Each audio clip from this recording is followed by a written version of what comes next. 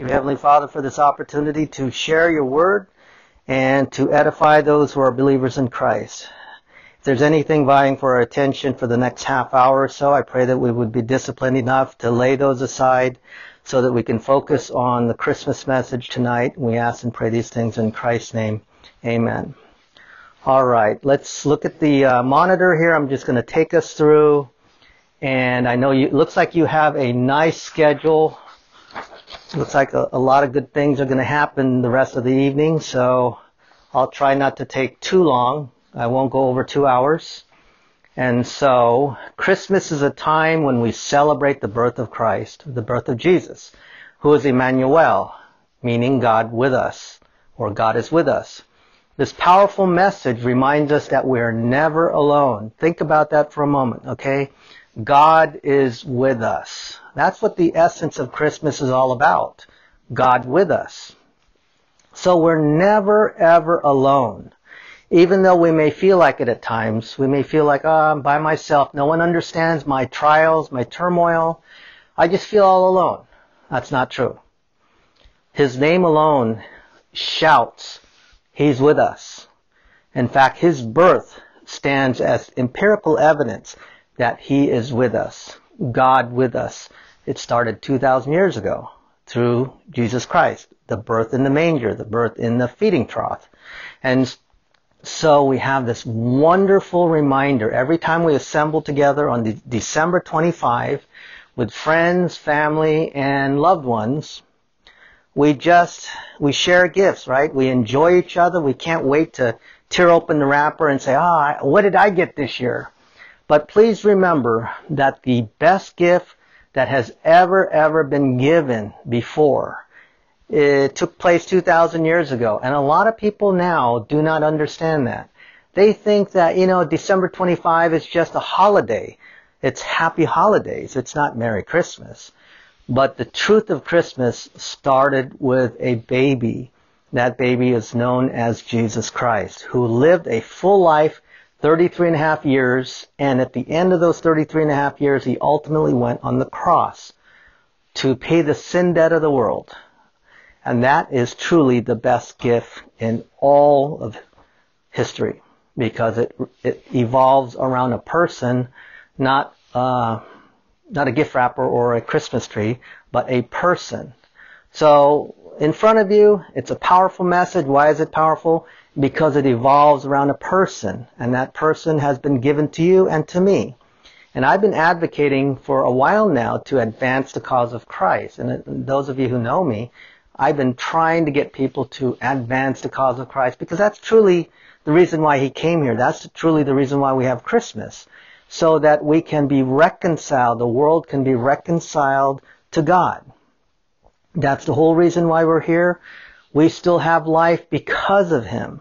And every time we live, every day that we live, we should be grateful for that and express that gratitude by service unto God. In every way, shape, form, we should always be thinking, what can I do for Him?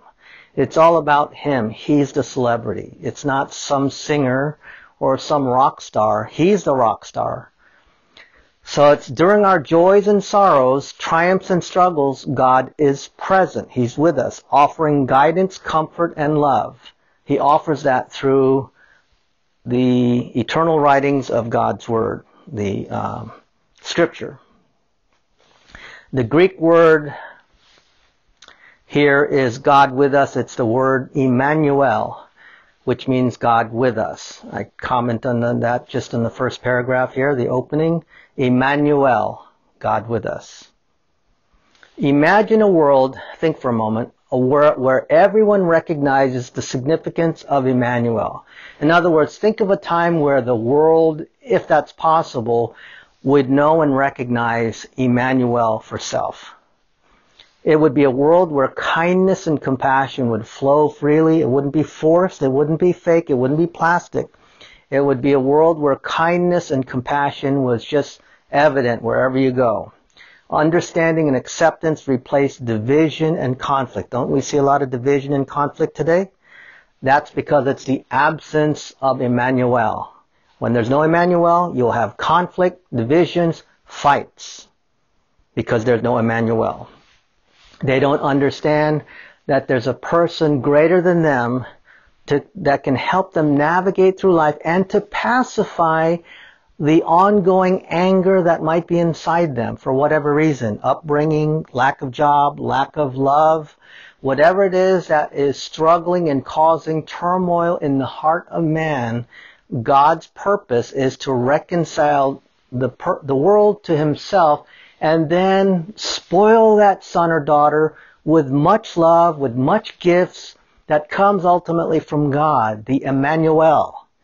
But when the world doesn't have Emmanuel, they won't have any resolution, there won't be any harmony or rapport with each other.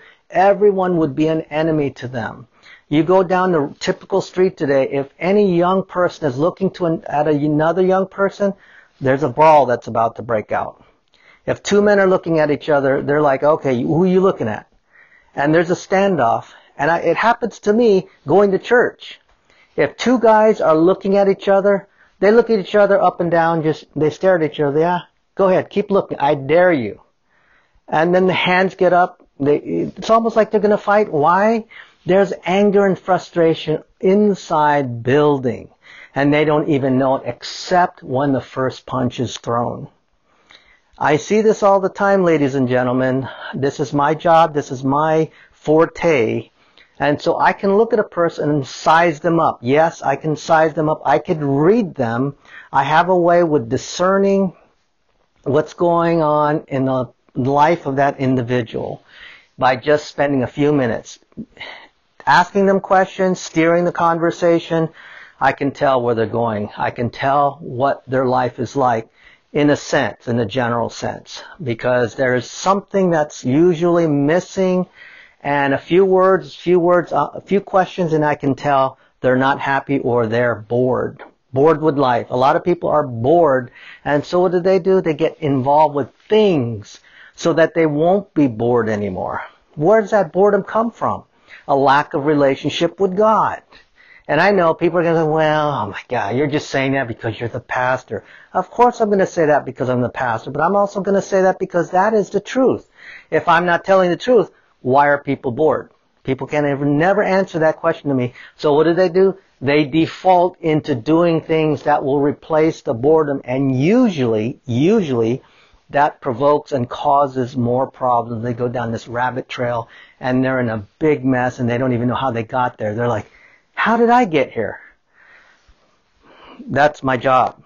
As a pastor, I've been around, I've seen the things, I've assessed people's lives, I've helped people anywhere from juvenile hall, 50-51, you name it. I've been there. I've been there for individuals who've been in trouble. And I have talked to all sorts of people. And you're saying, well, I thought you were giving me a Christmas message. I am. I'm just saying that this is part of the reason why we should celebrate Christmas, because you are all there, listening online, listening to this message, there in person at our Church of Hope gathering. You should be thoroughly pleased with the fact that you have rapport with the sovereign, supreme God who loves you. And there are people that do not know this, and you know them. And you should be getting the word out to them. Because my question would be, what kind of friend are you if you have not told them? And if you say, well, I'm a little shy, that's not really a strong enough argument, especially when eternity is in the balance. So my question again on the bottom, imagine a world where everyone recognizes the significance of Emmanuel. It would replace this division and conflict. Emmanuel shows us that God, listen to this, in His infinite wisdom, only God has infinite wisdom and infinite grace, chose to be with us, bridging the gap between heaven and earth. He came down from up here to be down here with us. That's Emmanuel. This Christmas message will use the first letter of each person of the Godhead, FSH. So I'm taking the first letter of each Godhead to highlight the significance of Christmas for believers, along with visual illustrations. Okay, so here we go. We're going to start with the Father. The Father's love. Christmas reminds us that the immense love of the Father who sent His Son into the world to save us. The visual I want you to think of, here it is. Picture a heart symbolizing the Father's love radiating from a loving Father's hands. So you can think of the Father like this. His heart's there in the center. He sent His Son, and His Son, His only begotten Son, to us, for the world, so that we might have everlasting life. So you see this God's love, you see this heart in the middle coming from the Father's hand. So that's a visual imagery of the Father. So that's F for Father. We still have 8 S and H. So for S, we have the Son's sacrifice. Christmas celebrates the Son's sacrificial act, leaving His heavenly throne to be born as a human, ultimately sacrificing His life for our redemption. So the visual here is depict the cross, or picture a cross, or see the cross here in the imagery, representing Jesus' sacrifice with a shining star above it. Okay, so that displays, and on the bottom there, I found this image. There's a manger that's supposed to be a manger with Mary and Joseph, and so He's there in the manger, and the cross. So I want you to think about this. The cross was where He was headed. He was born to die. That was His goal, to come to this world, to be born, and to die. He had 33 years left to eventually go to the cross to pay the sin debt for us. But the first birthday, or the first Christmas, is right there in the manger. That's just a visual. Okay? So 2,000 years ago, He was born, and that was the very first Christmas, and that was the starting point to go to the cross, to ultimately secure salvation for the world. But people will not be saved until they believe in Jesus Christ. So, just as a reminder, just in case anybody is listening here, you're in there in person for the first time, the message is, for God so loved the world that He gave His only begotten Son, that whoever believes in Him should not perish but have everlasting life. So if you're there for the first time, or you're listening to this message on our channel on YouTube or on the website, if you've never believed in Jesus Christ, you can secure that right now. I'm not asking you to believe that He's real. I'm not asking if He's a man or God. You just take His promise to heart. For God so loved you that He gave His only begotten Son, that if you would believe, you would not perish, but you would have everlasting life. It's as simple as that. You just believe in Jesus, take Him at His promise, and if you do, everlasting life. So depicting a cross, it represents His ultimate sacrifice on the cross with a shining star above it. Lastly, we have the Holy Spirit. H for Holy Spirit. What was the first letter? F for Father, S for Son, H for the Holy Spirit. So I'm incorporating the first initials of the triune Godhead, FSH. For H, we have the Holy Spirit's hope.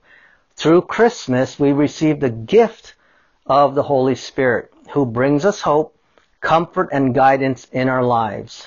So the visual here, most people are familiar with a picture of a dove of some sort, especially when you know the story when Jesus was baptized and His Father said, "This is my beloved Son in whom I am well pleased," and then a picture of a dove descends and comes upon the Son of God. And so that imagery in most denominations is an imagery of a dove.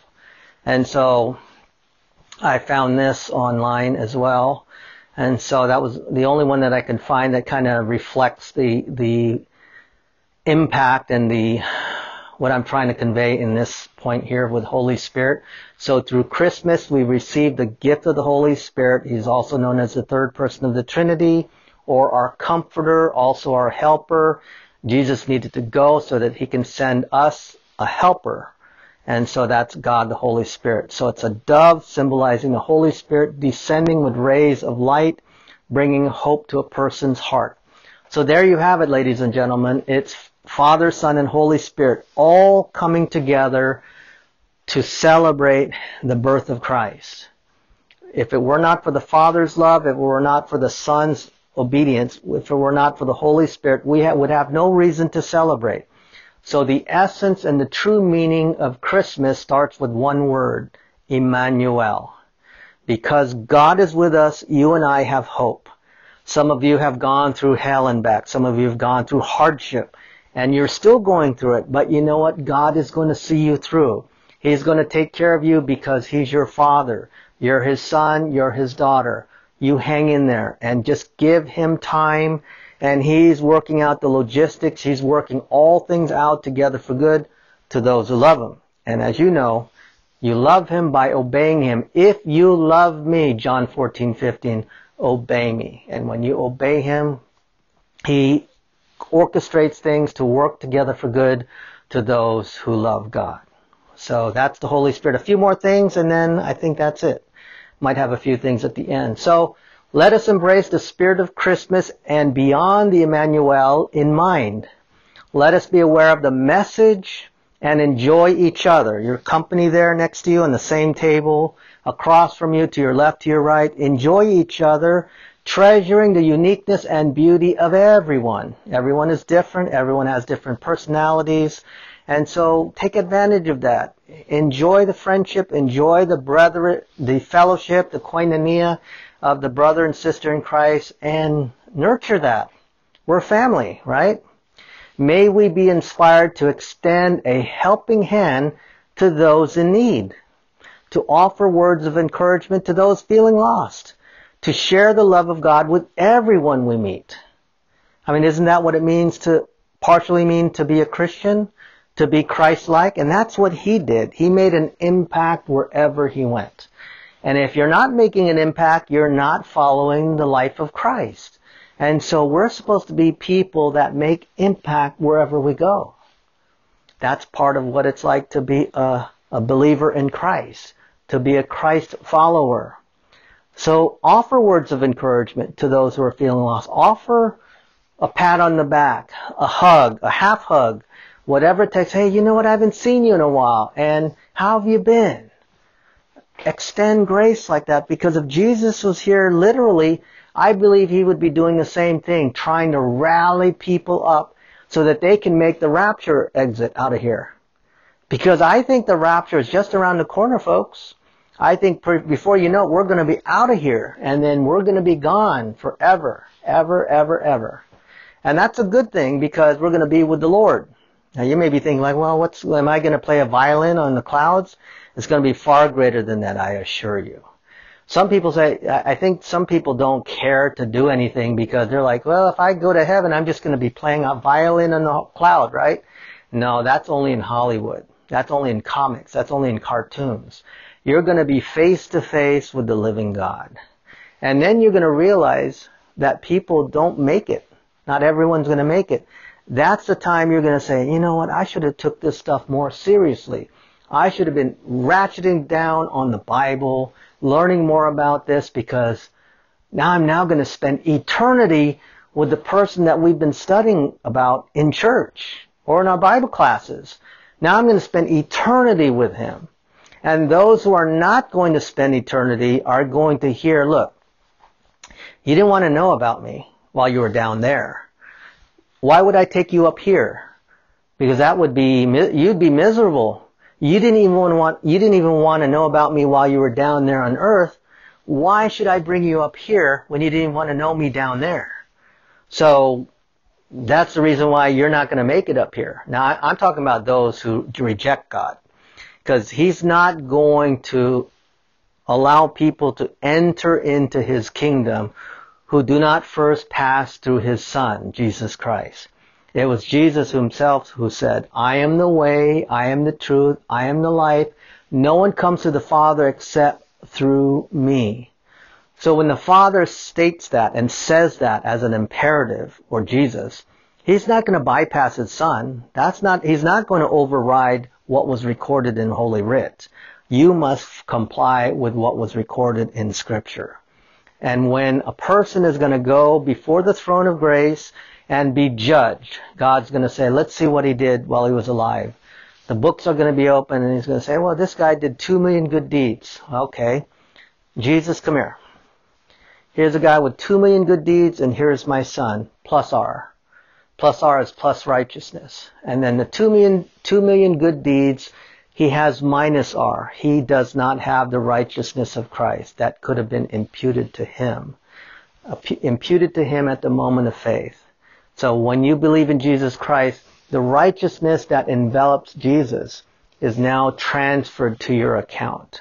So that when the Father looks down at you, he sees sheer perfection, not your own righteousness, but the righteousness that came from Christ when you first believed in him.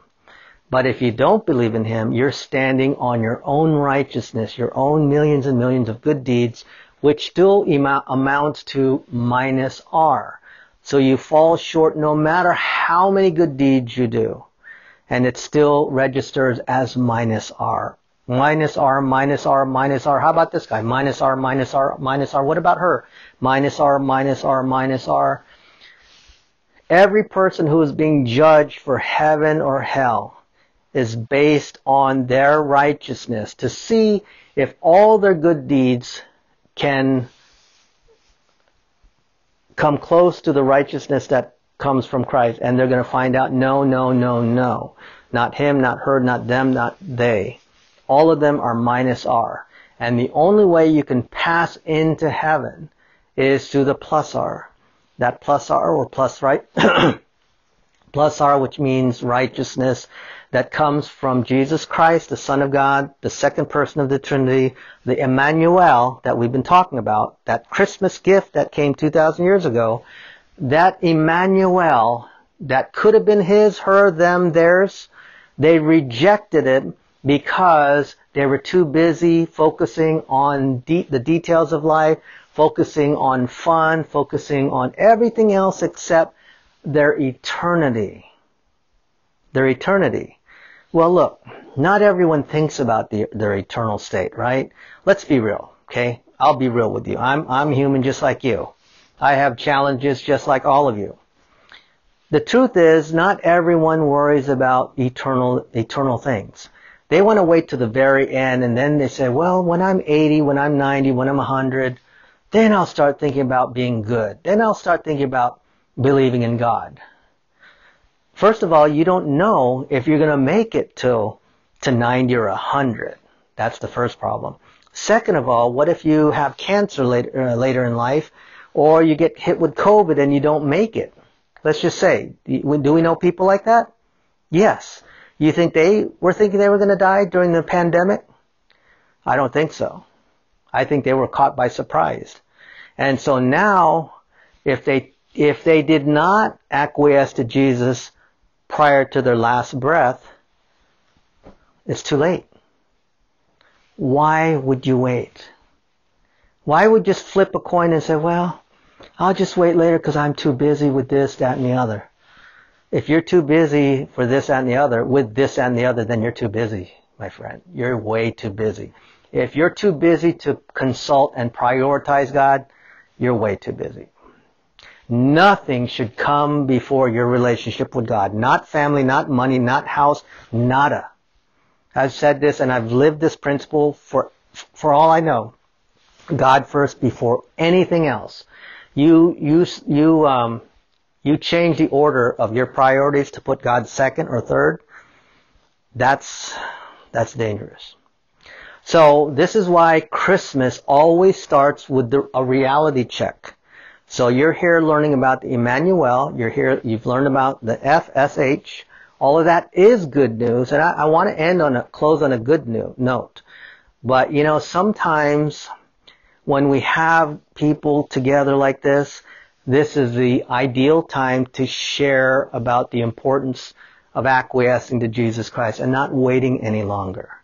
Now, if you've already believed in Jesus Christ, excellent. Merry Christmas to you. You now know the essence of Christmas. And my question to you now is, what are you doing about it? I mean, now that you understand that Christmas is about a person, what are you doing to display the ultimate gift? The gift, uppercase T, gift. The gift that's about a person.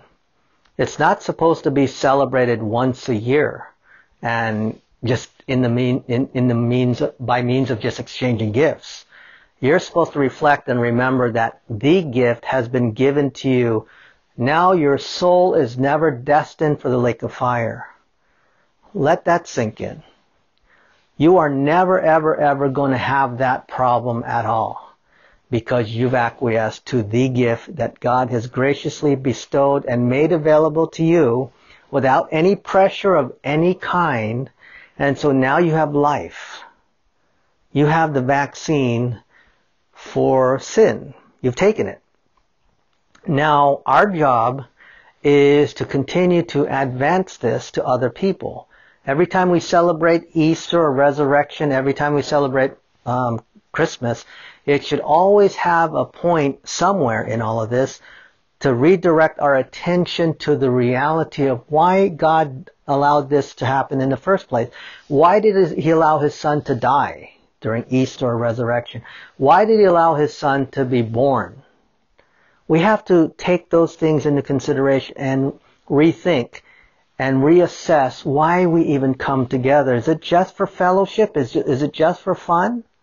It's much more than that, ladies and gentlemen. Far more than that. It's about a person who forfeited himself so that we might have life. Okay? So now, when we understand the true meaning of Emmanuel, it transforms our perspective. It really should. We should look at life completely differently. You'll hear me say divine viewpoint. It's our perspective now, looking at life through the lens of Scripture. We find strength in knowing that we are never alone in our journey through life. We may feel like we're alone, but we're never not. The only reason why we may feel alone is when there's a disconnect. When we know where God can be found, but it's are we willing to go to Him through His Word? That's the real big issue. Most of us are not making the time to get into God's Word to find Him. So we're never alone. The only reason why we feel alone is when we're disconnected to His Word. But His Word is always there. It's always available, and He never leaves us. If we're far apart from each other, the only person that leaves is you or me, not Him. God is always there. Now, as far as a believer is concerned, it is true that He lives in us. Father, Son, and Holy Spirit indwells the believer. That's true. He never leaves us. But I'm talking about a fellowship kind of relationship where if we feel distant, there's a disconnect. And so if there's a disconnect, we're far away from the Word, and the fellowship is not sensed anymore because we're not in His Word. We're supposed to abide in His Word. And when we do, the truth will set us free, and we're going to be on charge. We're going to be recharged like an energy battery, energizer battery, and we're going to feel like, oh, I can tackle the world. And so as you are steeped in His Word, you sense that. You sense that.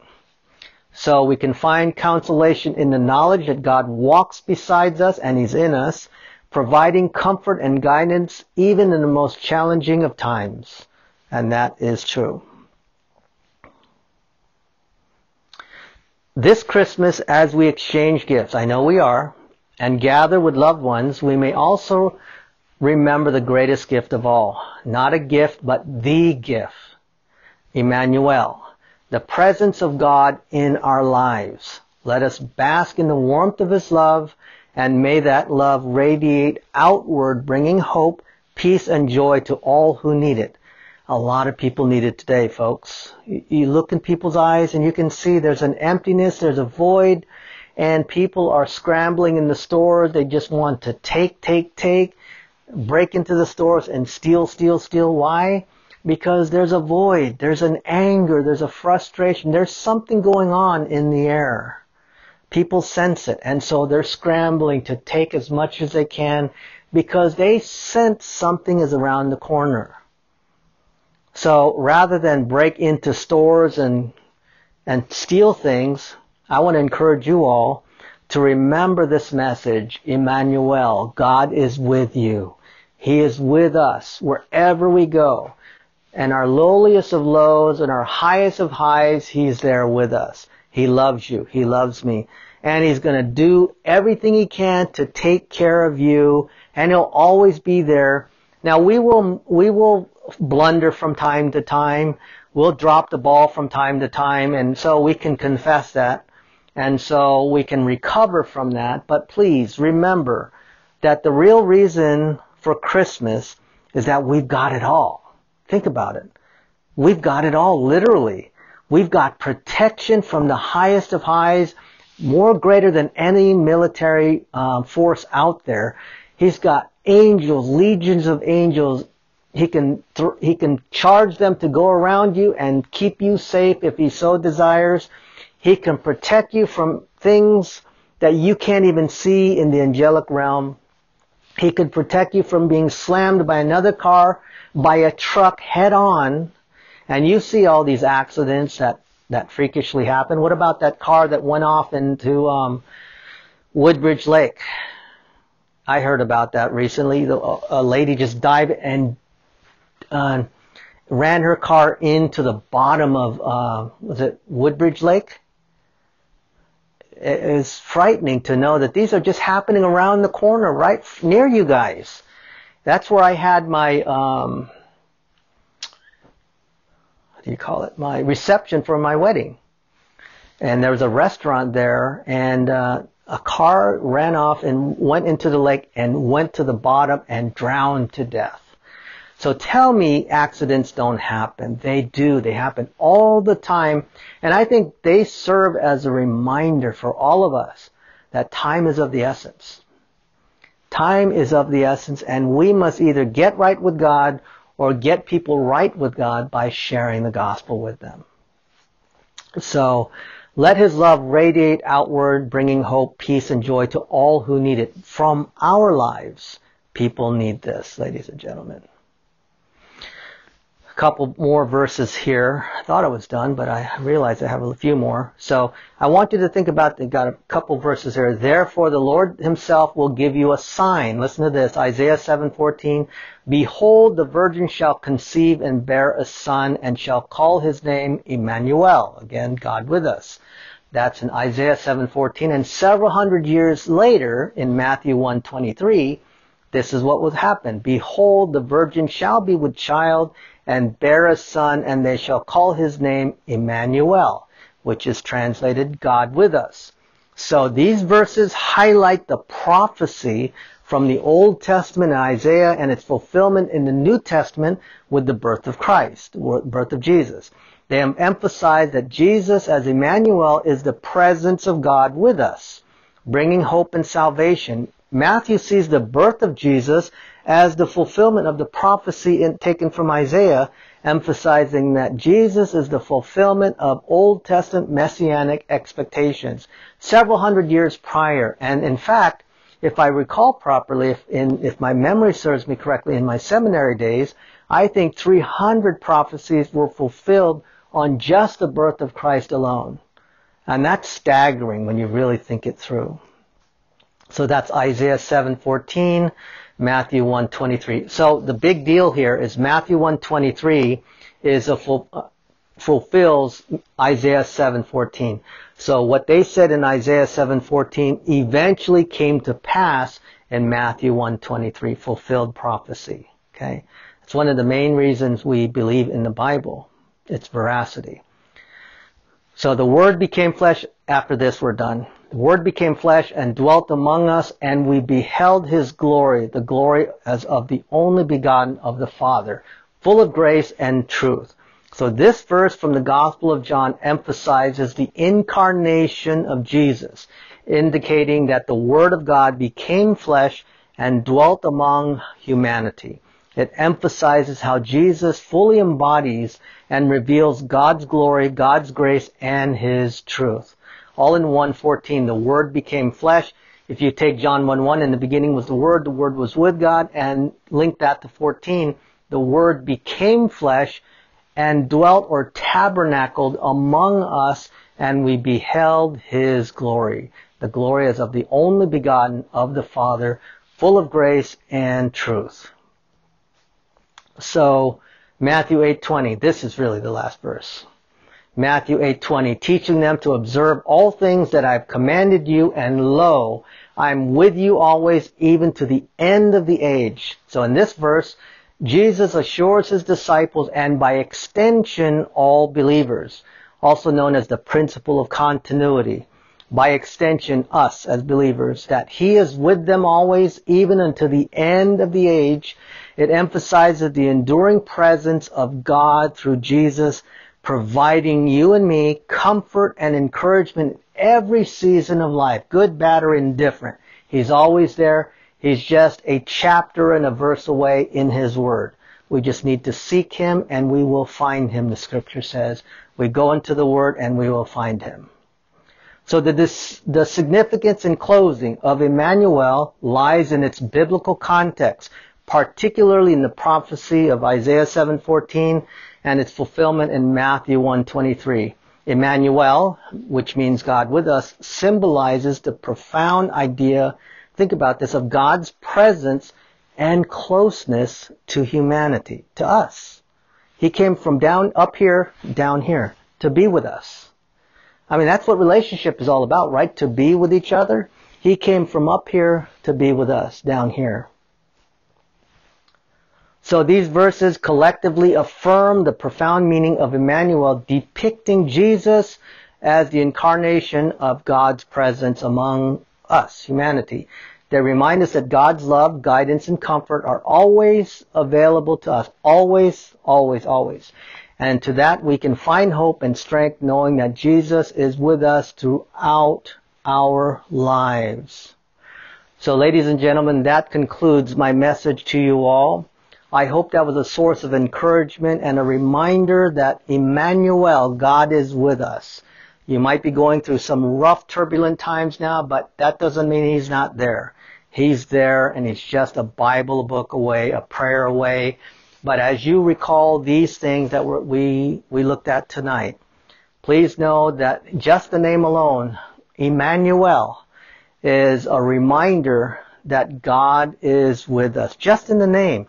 Sometimes, if you've ever noticed that people, when they have babies, they pick specific names because it has meaning, right? Certain meanings, and so they call their son, their daughter this because it has this meaning to it. God in his brilliance chose to use the word Emmanuel. He wanted the world for many of generations to know God is with us. So when we'd celebrate Christmas, God with us. When we'd celebrate the resurrection, God with us. It all is encapsulated in God is with us. God is with us. So may you enjoy the rest of the time this evening together. And please remember this message. I will also have this on our YouTube channel if you're interested in it. But please remember, God with us. God with you. Emmanuel. May God bless you all.